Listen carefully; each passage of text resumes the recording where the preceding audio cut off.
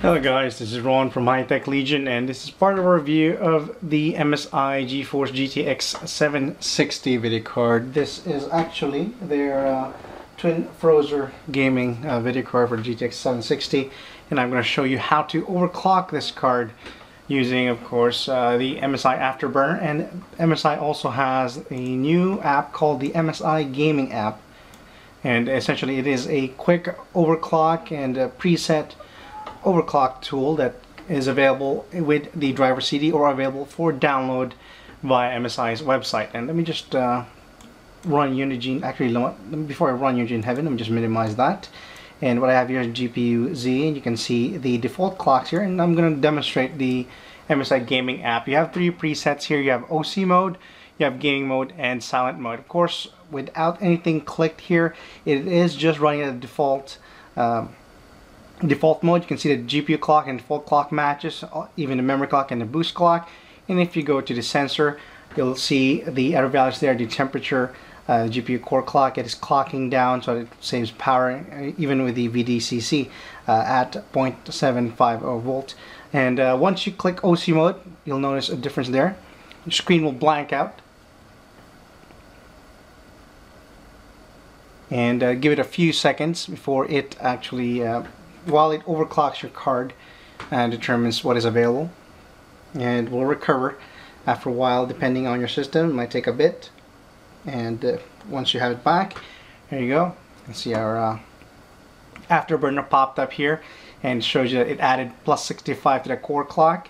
It didn't change the memory adjustments here, but it also didn't change the power limit. And you can see now here on GPU Z, let me just minimize Afterburner there. You can see in GPU Z that the VDCC is now at 1.2 volt. It's running at maximum. Its OC mode essentially is, if you put the tooltip there, it shows you what actually it doesn't pop up, but it tells you that the OC mode is, of course, for automatically overclocking it to the maximum it can, that is determined by the software. Essentially similar to the OC Genie that you find on MSI motherboards. You can see that click here at the first tab, you can see that the GPU clock default at 1085 is now 1020 default clock, and the boost clock is 1150.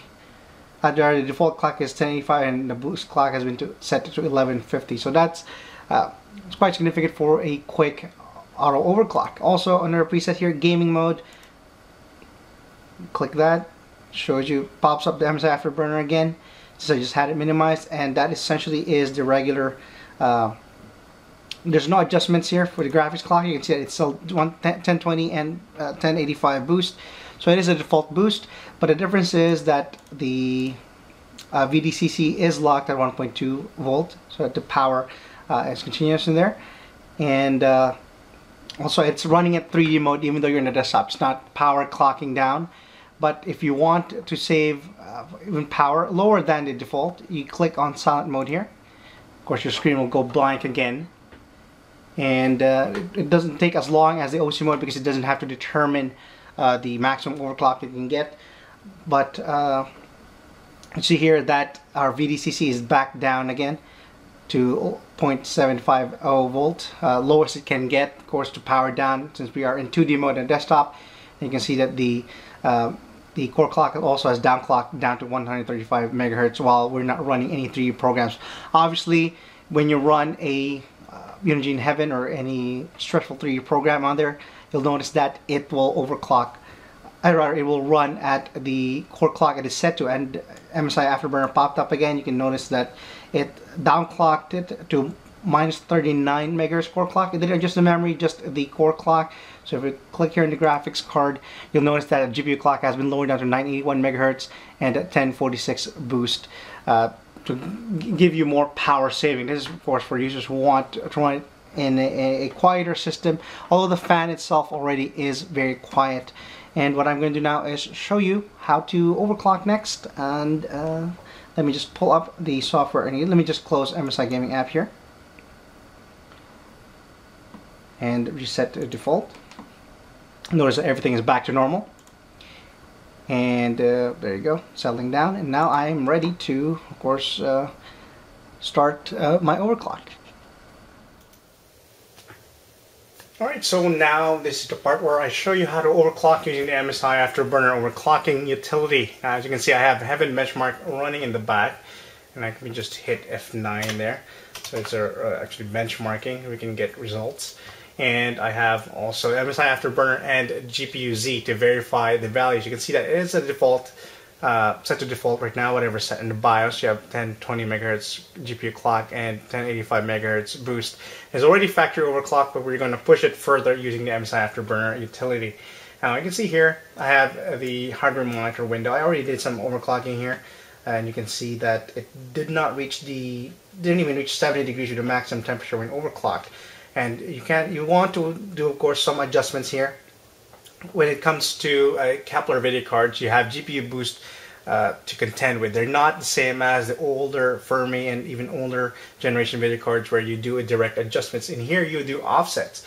So for the most part, you can do here, for example, I would suggest setting it to plus 50 megahertz increments at a time until it becomes unstable. Of course, when it is unstable, either you will see corruption in the graphics, especially when artifacts, especially when you're overclocking the memory, and also your driver will crash and recover, or it will freeze completely.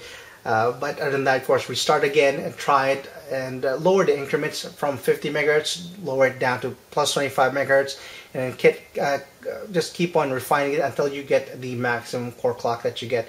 I suggest overclocking the core clock and the memory clock separately if you want to overclock them both.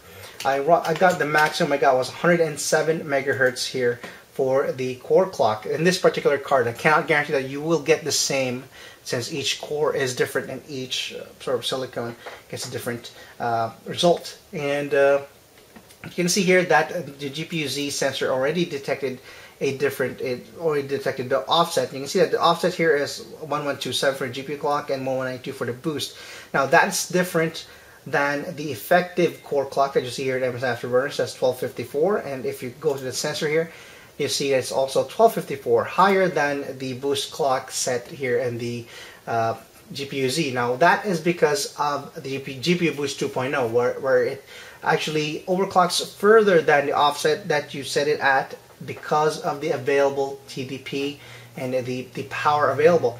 You can see here, you can adjust the power limit all the way to 145, but I found that it was not necessary at all because only reached 72 degrees. Sometimes it would spike, so you might want to increase it to 100 or something around that. But other than that, it's not necessary for adjusting this because the temperature is well below the throttling temperature for GPU boost. Hence, it can boost further from 1192 to 1254 with the core clock. And of course, our benchmark is still very stable there in the back.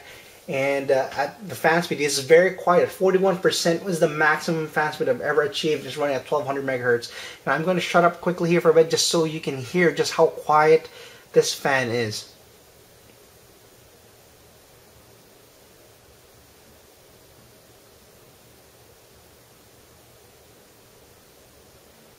Now that is not very far from the idle fan. In fact, I can't hear it when it's inside the case. I actually opened the case here just to kind of exaggerate the sound. Now MSI has moved on to a larger fan compared to the previous generation 660 Ti with the 80mm fans. These are 90 or 92mm fans. They're actually a bit closer to the, yeah, they're about that, and they're quite big compared to their last generation 660 Ti. Hence, the acoustic performance is much superior. Now, see here, very stable. You can overclock the memory further. These are Hynix memory chips, so they do overclock very well. But my concern is that there are some memory chips located at the back of the PCB which do not have any heat sinks, so they can run hot. So I just suggest either putting in an aftermarket heatsink on that part or a backplate. But there are the memory chips on front of the PCB do have the 4-in-1 heatsink, similar to GTX 770 and GTX 780 gaming series from MSI. So those are not there's not a problem in terms of cooling. But other than that, you see our engine benchmark finished without any issues, and that's pretty much it. It's pretty good overclock already, 1254. And you can, if you want to read the rest of the review, just click on the link below at www.hightechlegion.com. Also, leave us questions or comments at Facebook, facebook.com/HTLReviews. Click subscribe on this video so you can see our daily updates also. And that's pretty much it. If you haven't seen it here, you haven't seen it anywhere else. We have over 1,000 videos now, so that's most likely true. And once again, this is Ron, signing out.